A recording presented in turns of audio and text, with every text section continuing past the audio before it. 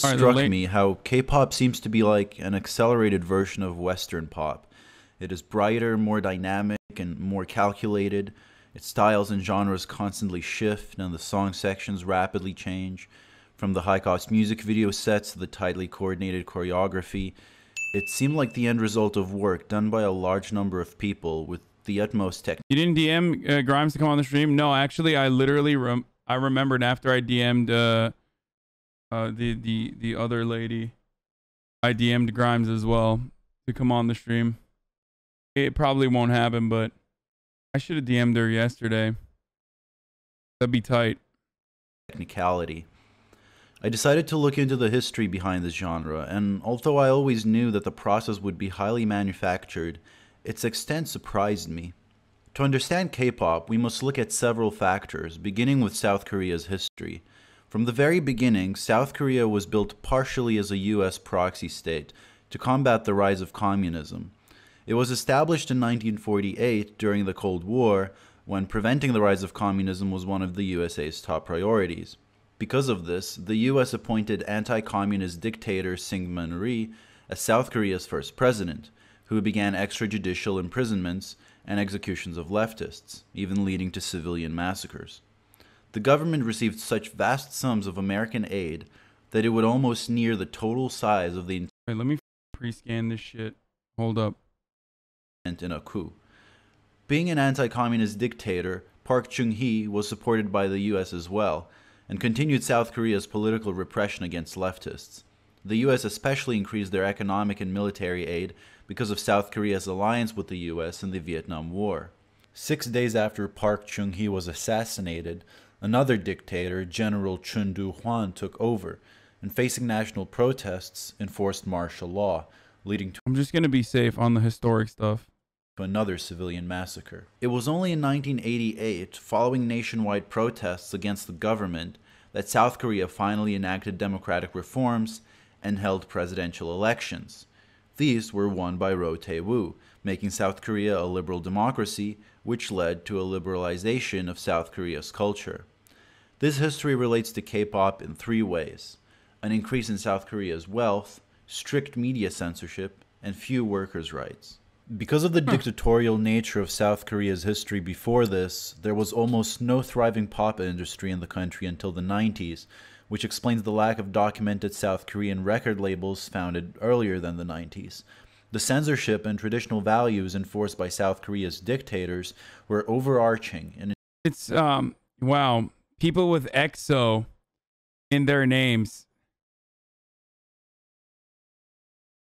saying this video is bad, it's boring. I wonder why EXO's Lucky One is saying that this video is bad and boring. entirely changed the trajectory of South Korean pop culture. I'm sure there's nothing else going on there. Western pop music developed with phonographs and radio stations. Like, even great chatters like EXO's Lucky One, okay? Like long-term community members can't turn it off. They can't. South Korean pop music, on the other hand, developed with the television. Until the 90s, South Korea had only 2 TV channels, which meant they essentially had a monopoly on the country's popular music. Because of its development in television, South Korean pop music has the focus on looks, fashion, and choreography that we see up to this day. The music segments on those TV channels were known as the Star System. The broadcasting station would provide studio bands, choreographers, music arrangers and conductors, lyricists and songwriters, and dance groups, and then require the star to sing on stage with them. Because the TV channels had a monopoly on pop music, pop stars would have absolutely no control over the creative process. The songwriting, the choreography, the production would all be chosen for them. This is another aspect of South Korean pop music that we see up to this day. What we know as K-pop now really started in the early 90s, when, with the advent of the internet, South Koreans became familiar with Western pop culture. This led to the formation of Seo Taiji and the Boys, who combined Korea's pop music with the Western influences of rap, rock, techno, and R&B, and started the craze that we know today. Additionally, the 90s were marked by a shift in the South Korean economy from a focus on automobile, chemical, construction, and electronics industries to a vast increase in the culture industries, which incentivized the establishment of K-pop managerial companies, the biggest of which to this day are SM Entertainment, YG Entertainment, and JYP Entertainment. However, despite this shift to cultural industries, the work ethic remained the same. SM Entertainment, led by Lee Soo-man, initially produced musician Hyun Jin-young, whose debut was a failure, leading to a net loss for the company. After this, Soo-man decided to create a new system in which the creation of K-pop stars would be entirely systemized, calculated, and under the control of the company. As Hannah Waite describes in The History, Development, and Future of K-pop and the Korean Music Industry, Soo-man therefore developed what is now referred to as the in-house system. No longer would SM only produce their artists, they would control every aspect of the artist's career, as seen in the company objectives, to plan, make, and circulate discs, to control music publishing, licensing, and advertising, to provide agents and managers, to organize events, and to operate a star-making academy. Everything was now housed under the roof of that shabby white building in Apgujeong. In the SM building, every position was staffed. Lyricists, songwriters and arrangers, recording engineers, managers, agents, choreographers, design coordinators, image consultants, dance, vocal and acting instructors, marketing executives, and of course, the CEO and founder himself, Lee Soo-man. The system ended up being a great success, and every major South Korean managerial company to this day follows it. But what is the process behind generating... Or if you already have, but did you talk about the Yahtzee strike? Dude, that's the first thing I talked about today, man. There's a SM Entertainment restaurant opening up in K-Town in LA soon. I almost managed it. Crazy how big these companies are. South Korea's idols. It typically begins with young students participating in company-run auditions. If the company decides that an applicant is talented enough, they become a trainee. As a trainee, you begin intense musical and choreographical training. They have to sacrifice all guarantees of personal freedom, sleep, and comfort. While living in small apartments, trainees are monitored for height, weight, and figure. Some contracts include agreements to undergo plastic surgery. Social media and dating are not... Holy fuck. You agree to undergoing plastic surgery, dude? That's nuts. Yo, I'm sorry. I don't think... Maybe you can find, like, at the very most, one fucking example of that in, like, the United States of America. Actually, probably not even, dude. People trying to fucking liken this to, like, there's external pressures that cause, obviously, Western pop stars and shit to undergo plastic surgery as well. But I don't think there is a single fucking, like, celebrity that I could think of that has been forced through a contract to undergo plastic surgery. Or even, like, fucking change your hair and stuff like that. That's wild, dude. That's actually wild.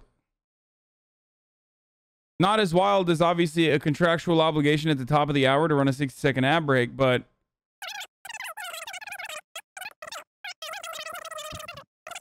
not allowed. Several hours of singing and dancing classes have to be attended every day, all while attending school. The training period can last up to 5 years, sometimes even more, and at absolutely any point, the company can drop you without a second chance if you do not live up to their standards. It is not only musical and choreographical capabilities that are tested.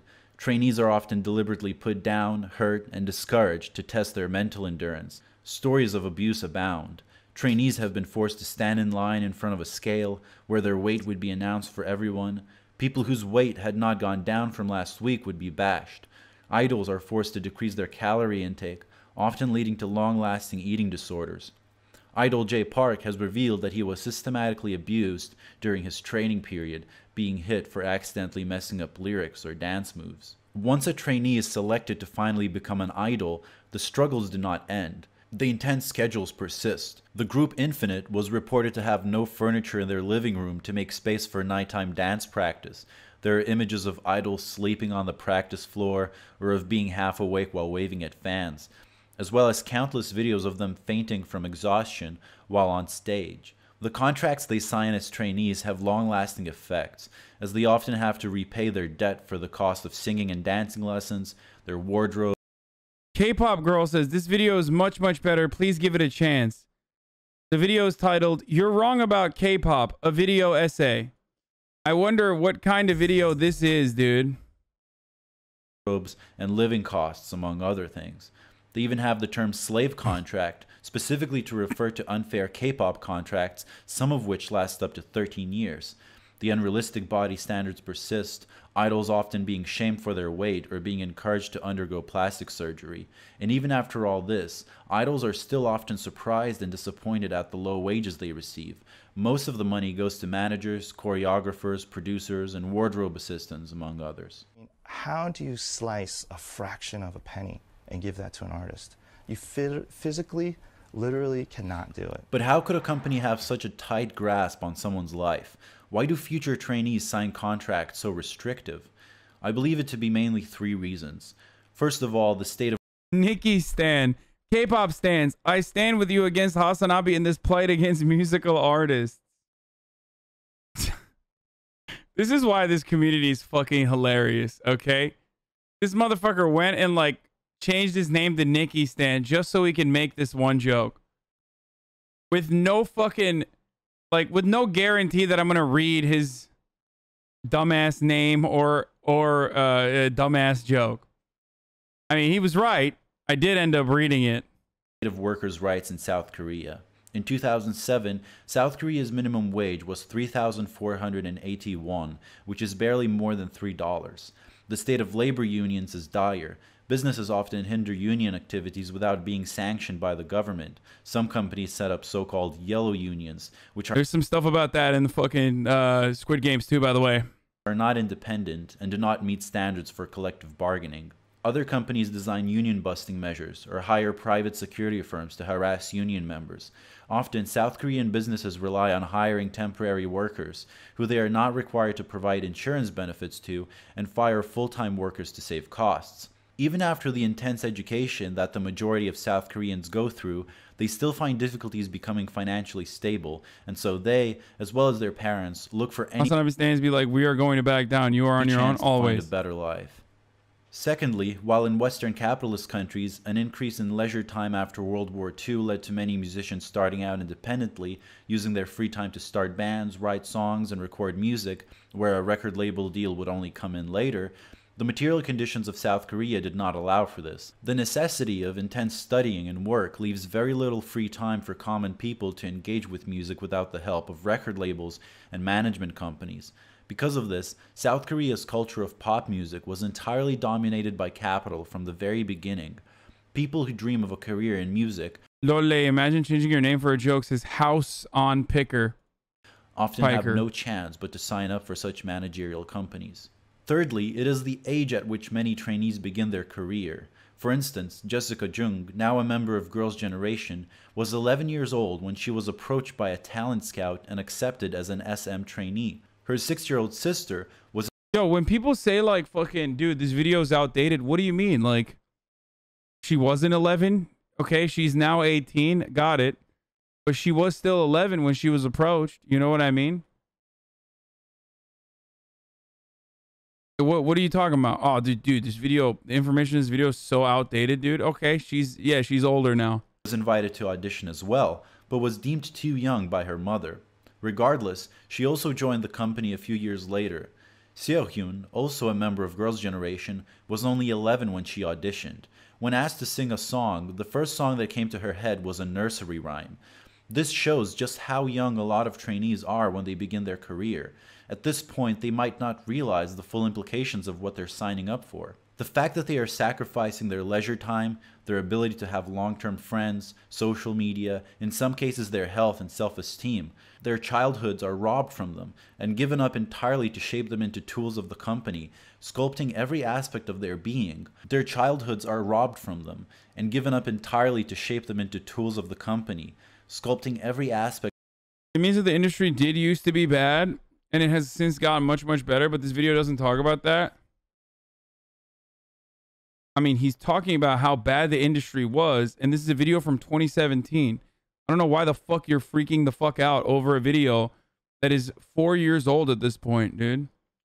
And also, the industry is probably, you know, when he's talking about like the history of the industry from fucking 4 years ago, just because it's like better now does not change the reality that it was bad back then. Of their being, not just their singing and So you're agreeing it's outdated? I don't know enough to see whether it's outdated or not, but it, like, I fucking highly doubt that it magically got better in a matter of 4 fucking years. Abilities, but their appearance, behavior, outward personality, and life schedule. In a heartbreaking moment on the South Korean show Big Brother, the lead singer of Girls' Generation, Taeyeon, was asked which traits of her she would like to be passed on to her children. The other band members immediately suggested that it would be her voice, but Taeyeon, after some thinking, disagreed. 아니요. 목소리는 안 주고 싶고요. 네? 왜? 목소리를 좀 가수로 할 테니까. 가수는 안 돼요. 목소리를 좀 가수로 할 테니까. The fact that Taeyeon wouldn't want to wish her own life upon her children as a famous and admired idol which she worked for almost her entire childhood and teenage years is telling.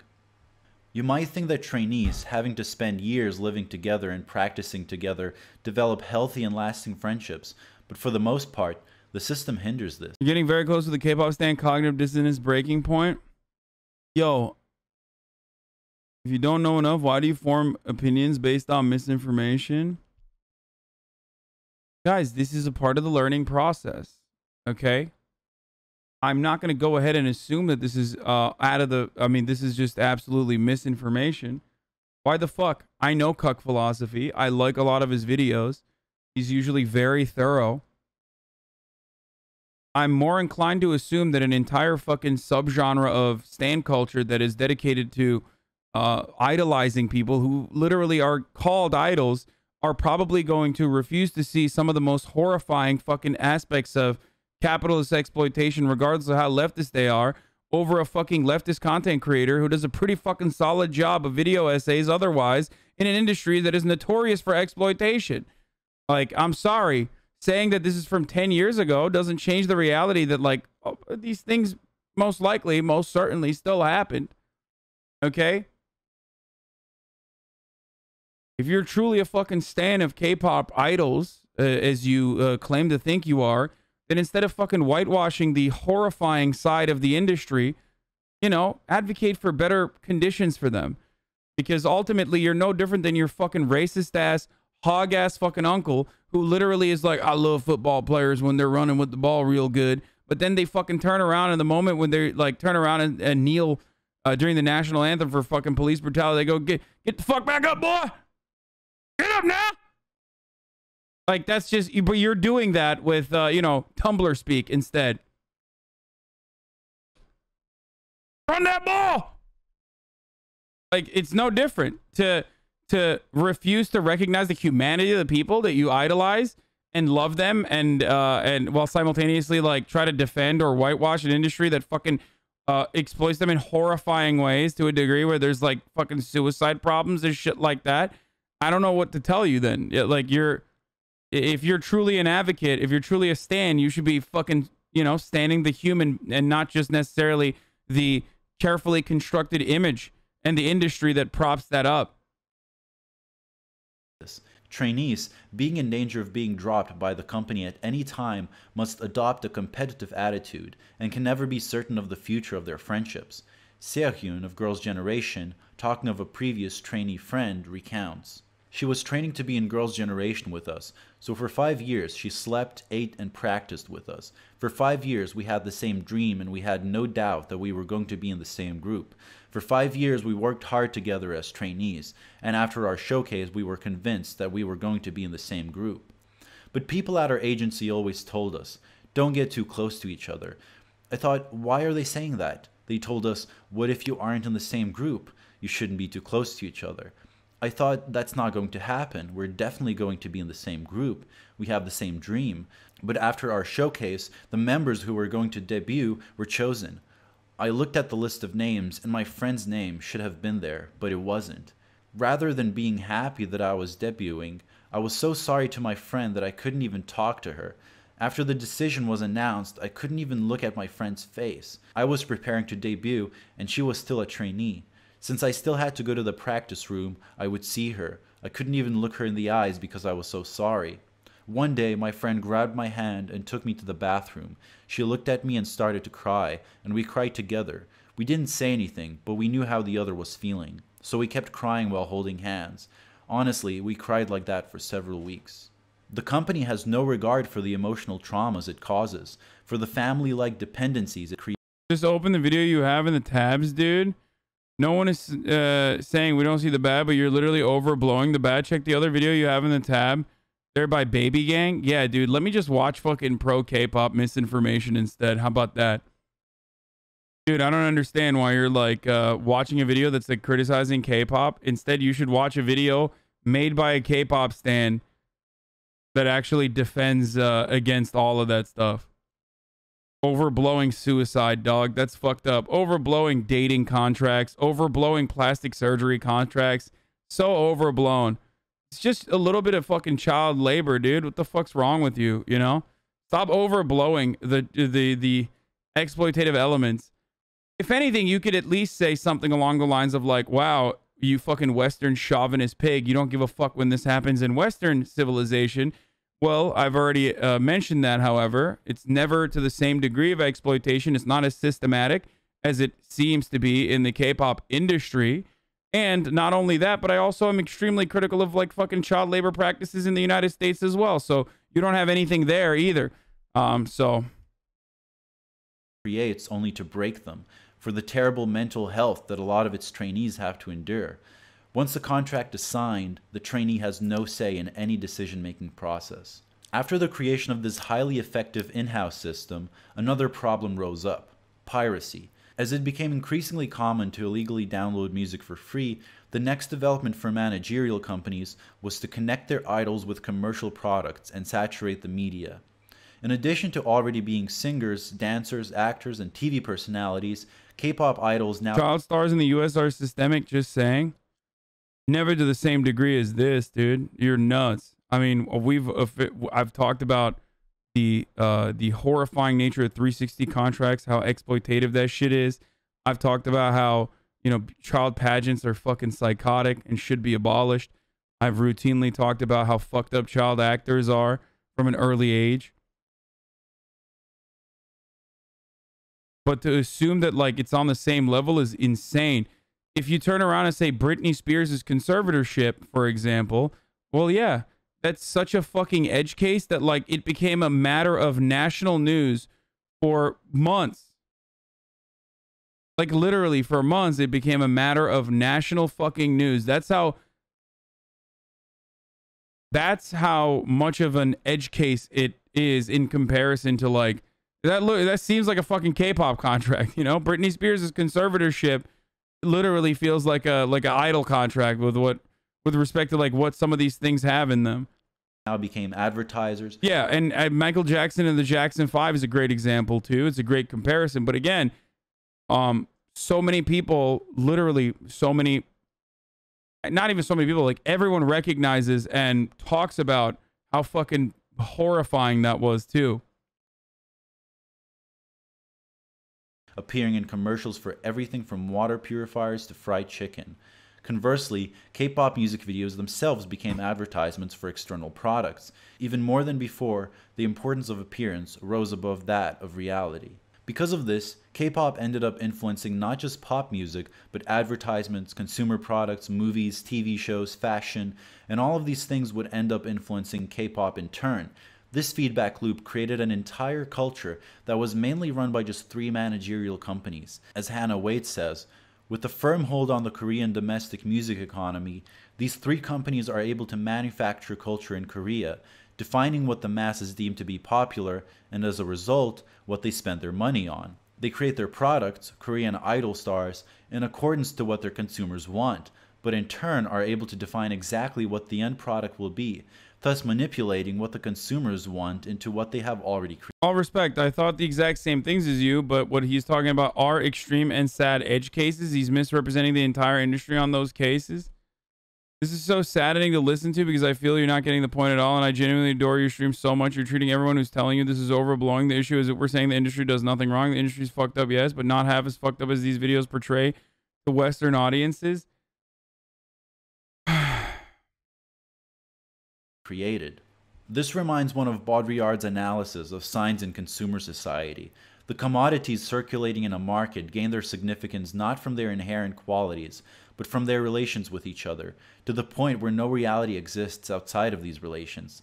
The entirety of South Korean pop culture becomes fully manufactured because K-pop idols are influenced by what is popular, but what is popular itself is already influenced by fully manufactured K-pop idols. The commodities produced by the contemporary Korean wave are prime examples of simulacra, copies without originals. Because of the nature of the business, the individual idols have virtually no autonomy in the production process. The division of labor is extremely strict and disciplined, with each department trying to push its limits.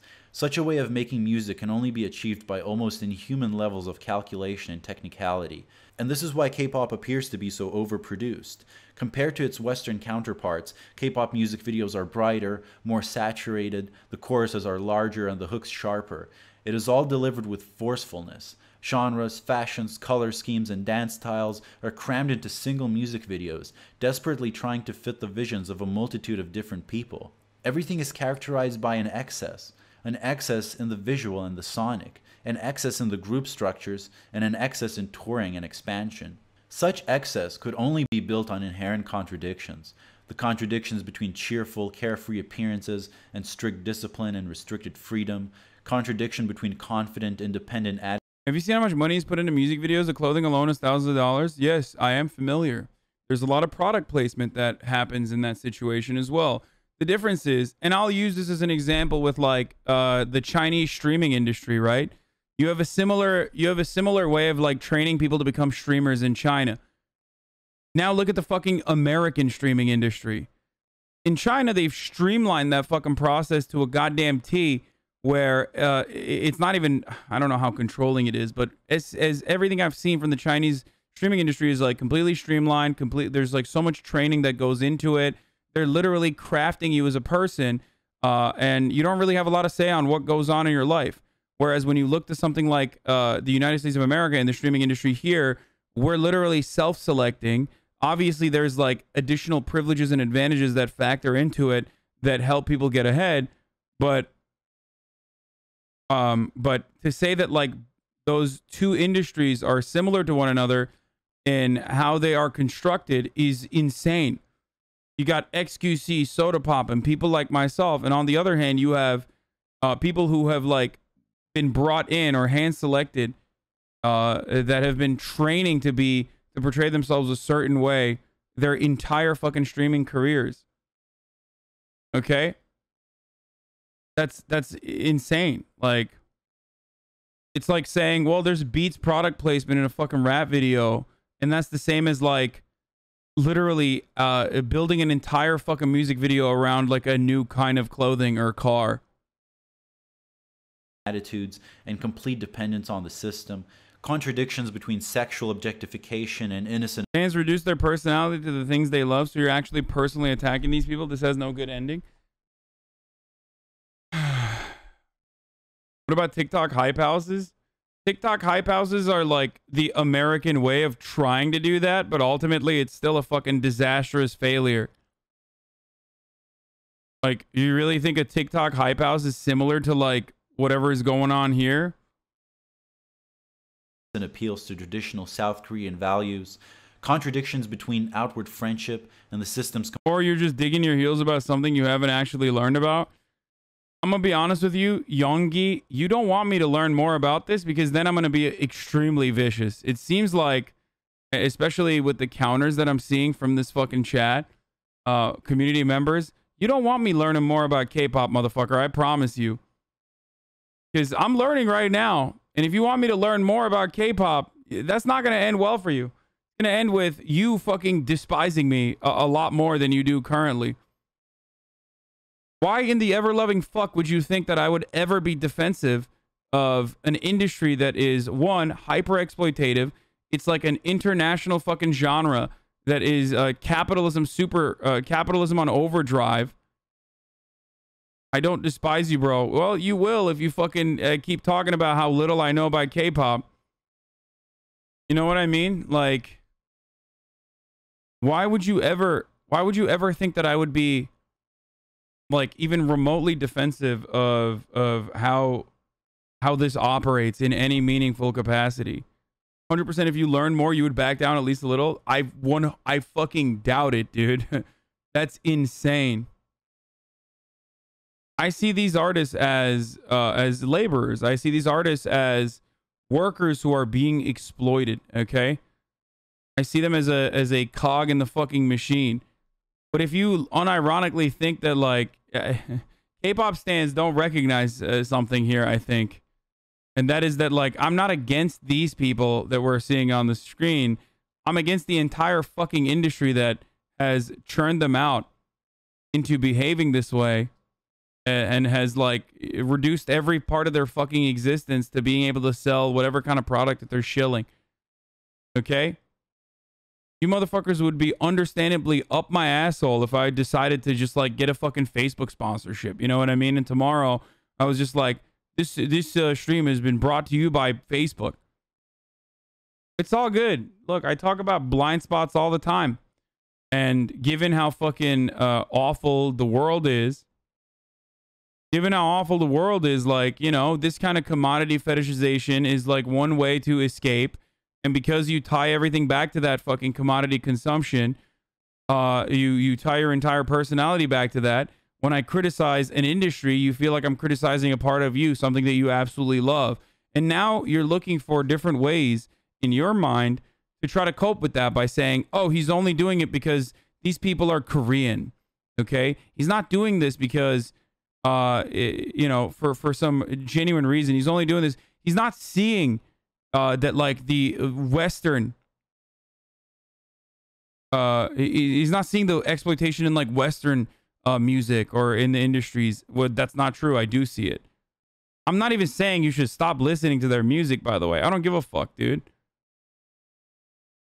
But it's kind of weird to, like, you know, portray yourself as a leftist and then completely throw any sort of fucking consideration to the very same people that you claim to love and idolize out the door. Complete disregard. I get what you're saying completely, but it's not actually that much more exploitative than the Western entertainment industry. There's a sensationalist focus on edge cases in these videos because it's easier to appeal to Orientalist attitudes in the West. Okay, man. Like, no. That's not true.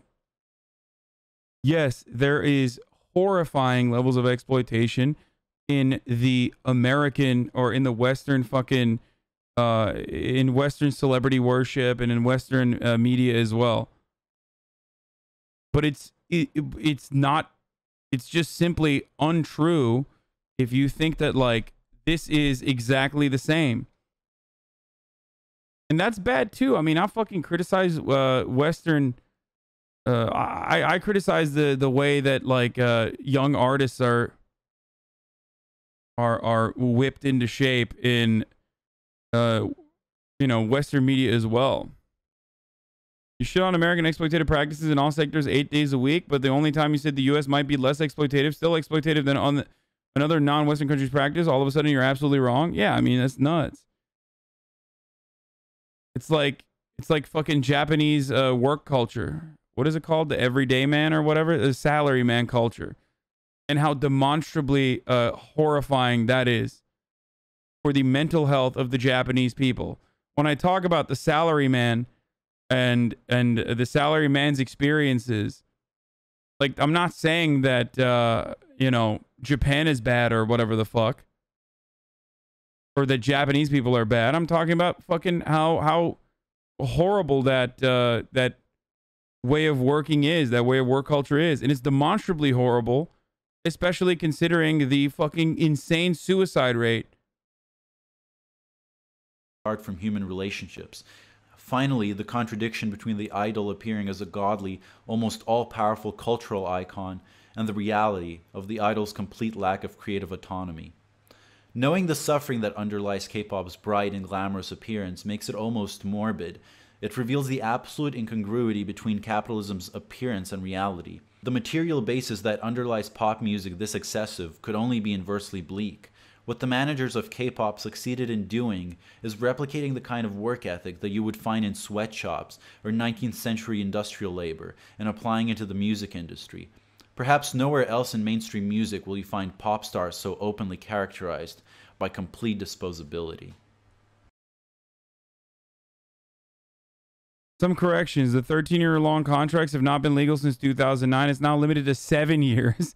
I say that Jessica is a member of Girls' Generation, but she hasn't been since 2014. I say that in the 90s, with the advent of the internet, South Koreans became familiar with American pop culture. This is inaccurate, as South Koreans had access to American culture long before that. What I meant to say was the liberalization of media and communications technology in the 90s made American culture easier to access, which led to a growth in its popularity. In addition, it must be noted that some of the things I mentioned do not apply across the board to all trainee situations. For example, dating is not prohibited to all trainees, and not all trainees have to pay back the money spent on training.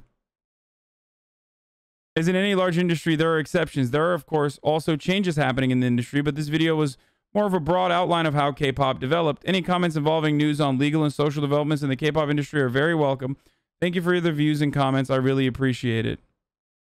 7 years is not that bad, though. A successful group will want to go for that long. Like, there's nothing wrong with a number. Even then, this is like, if you guys think that this is like an absolute own of this video, you're completely in the wrong here. Yeah, if you're a fucking stan of K-pop, if you're a K-pop stan, you should probably be additionally more critical of the way that this industry fucking destroys the artists. That's longer than my military contracts, Lamau. Remember that chatter said it was all misinformation, but the chatter didn't even check the comment? Yeah. Capitalism is bad, but in Korea, if they're producing stuff that I like, then it's not so bad.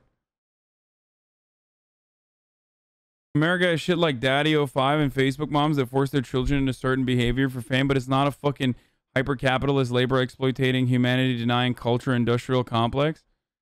Yeah, and those edge cases are oftentimes fucking routinely criticized. They're not as, like, welcome or accepted by broader, like, the comparisons you can make is like Disney stars, like child stars, you know what I mean? That's like a valid one because it is accepted and recognized by the industry, but that's it. Like, the other ones are like literally like fucking Michael Jackson, and that's, you know, that is not necessarily the normal attitude that everybody has.